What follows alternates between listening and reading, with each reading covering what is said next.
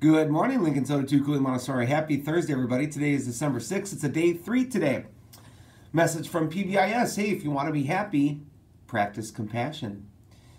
If you want others to be happy, practice compassion. That's from the Dalai Lama. Thank you, PBIS.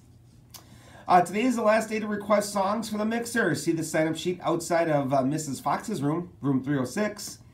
For any requests, no song requests will be taken or honored at the mixer. All requests must be ahead of time. Festive Flutes will be, we'll have rehearsal today from after school till 3:45. Excuse me. Sorry about that. Festive Flutes after school till 3:45. Holiday carolers will rehearse Monday after school until 3:15. There is a change in the schedule. Please talk to Ms. Fries if you have any questions.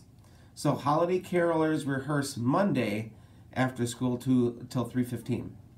If you're interested in participating in the spelling bee, sign up this week with Ms. Watson for the study list.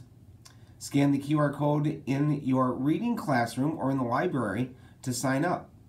The school spelling bee is January 17th. Stop by if you have any questions. Stop by the LMC if you have any questions.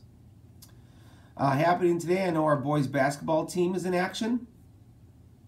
Let's see here. They are playing Westby. Westby is coming to Lincoln. I know the 8th grade team, A team is playing first today.